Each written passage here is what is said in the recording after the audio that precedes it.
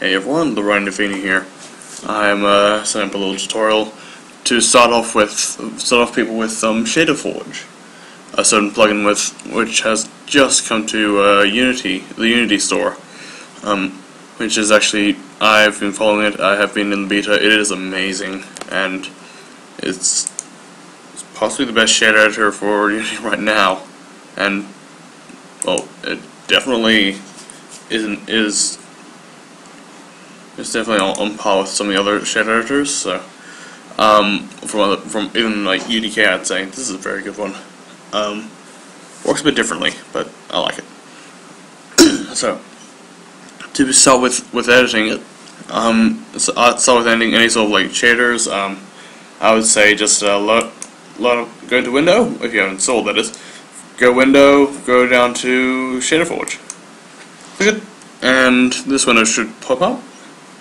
Okay, so you see there's a couple options here which you might want to click. New shader. This is one you might want to make a new shader. I'll just create it here. Shade, or that should do. That'll also show up in when you make that to shader name. It will show up. One thing. It will show up when you say select one of these. It'll show up here. So you go up to here in the material editor, click on this and go down to Shaderforge, which is a new category. You have Toot Shader here. Toot. Yeah, you get the idea. I'm going to quickly load up that character from before on here again. Just to break her a little bit, I guess. You know, that should probably. Let's get another character in. That's Amy Rose from Sonic the Hedgehog, by the way, just so you know. She's my test subject most of the time. Yeah, that should do. Okay, so this is it's actually a very nice editor. To begin with, we've got the various categories here of, well, we've got all the categories. We can use any or all of them, but it's yeah, it's fairly awesome. We got diffuse, which is basically just the color on the top. Diffuse power, I assume that's like to intensify or sort of saturate it. Specular, which is just the shine. Gloss, which intensifies that specular. No, I'll just do some demonstrations of those while I'm going. Value. Actually, let's go to Vector 4. Vector 4 is what you can use for color.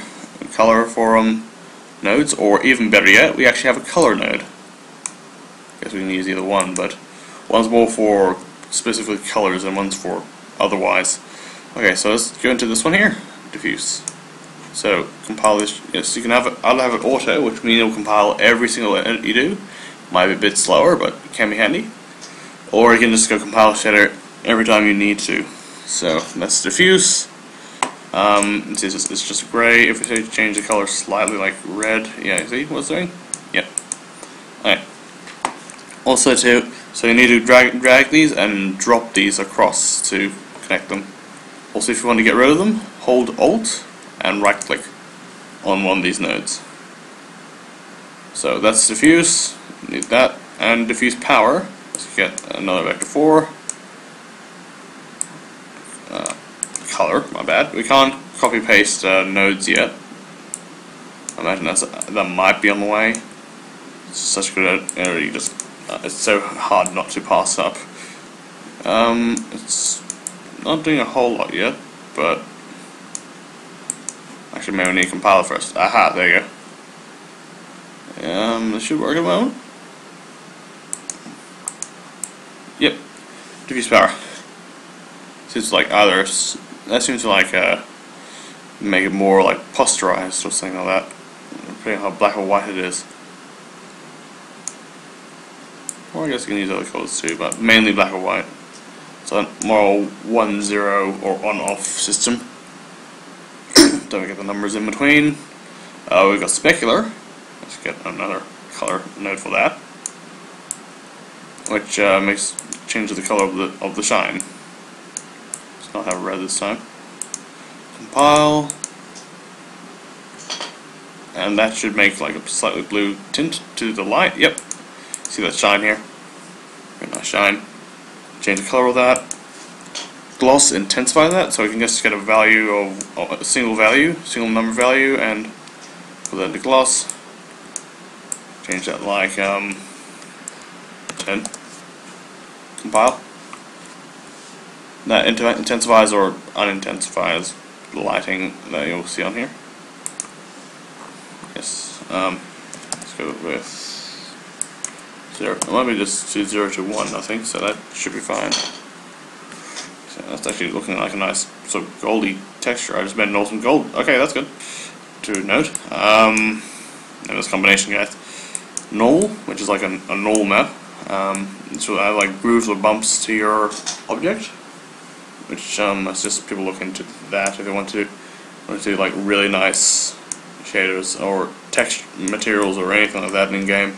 Normals save on poly count and also just make an object look really good. Yes. Okay, so we got a mission. Let's get another color node out. Yes, I know I'm doing this a lot. Alright, so emission. Compile shader. It'll override what's, I think, on the actual diffuse. If it goes over anything on the diffuse. You can see it changed the color of the. It's basically like it's what's not affected by light.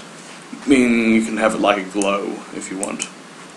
That looks like an awesome neon, to be honest. That's pretty cool. Alright, I'll disconnect that so we can see things a bit easier.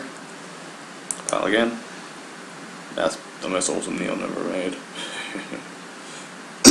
I see. Well, we've got transmission. I assume that's like a transparency of sorts. No, it must be to do with alpha down here. You can check them at any point by just going right click. What does main do, or what does this do? It'll open up a link in the web, and you'll just see what it does. It's pretty amazing.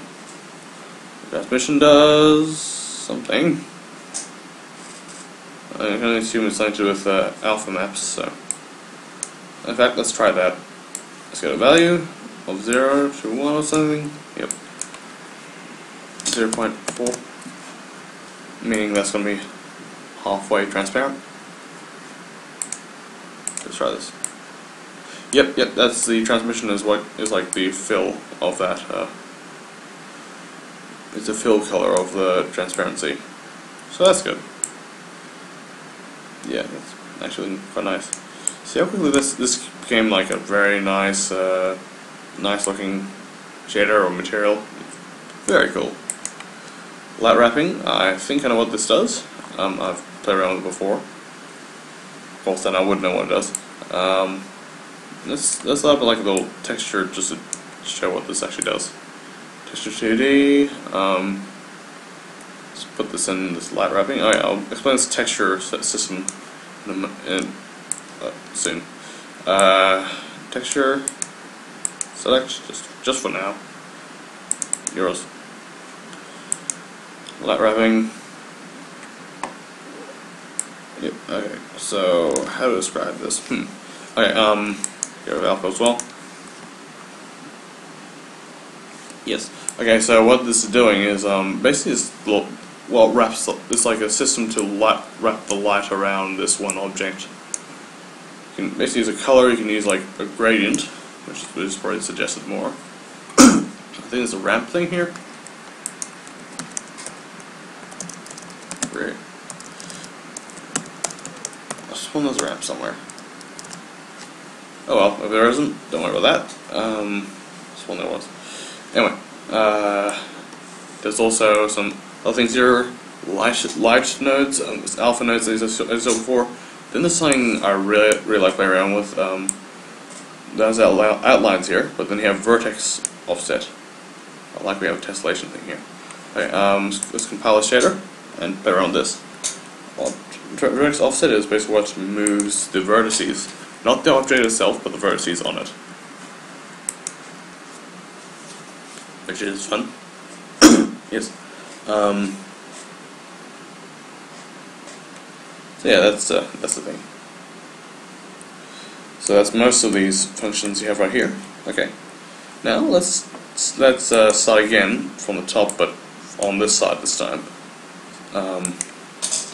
Let's start with just the arithmetic just for now. Remove these just for yep, that's fine. Right, I'll continue this section in another video.